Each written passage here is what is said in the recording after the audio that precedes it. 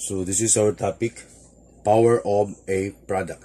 For all real numbers a and b and any positive integer m, so the quantity of a times b, the quantity raised to the power of m, that is equal to a raised to the power of m, b to the power raised to the power of m.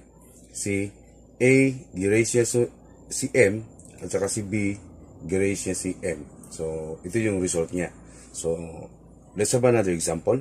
Number 1, the quantity of ab, the quantity raised to the power of 3. So ang gagawin natin dito, si a, i-raise natin yan si 3 or si cube. Then b raised to the power of 3. Okay? So number 2 example, the quantity of 2x, the quantity raised to the power of 4.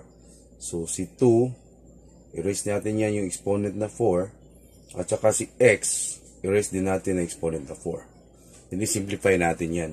Ibig sabihin ng 2 raised to the power of 4, i-multiply natin si 2 4 na beses. Okay?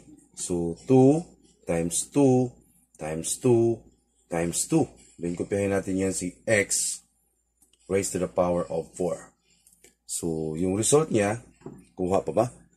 2 times 2, 4 times 2, 8 times 2, 16 times x to the 4th power. So 16x to the 4th power.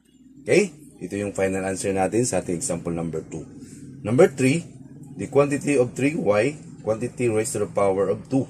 So ibig sabihin yan, si 3, i-raise natin yung exponent na 2, at saka si y, i-raise natin into yung exponent niya na 2.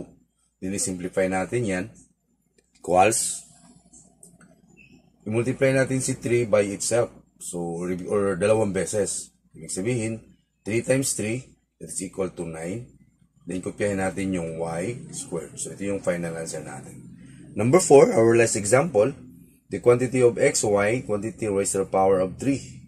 So, ibig sabihin, si x, yung exponent niya ay 3. Then, si y, yung exponent niya ay 3. So, this is our final answer. Bye-bye.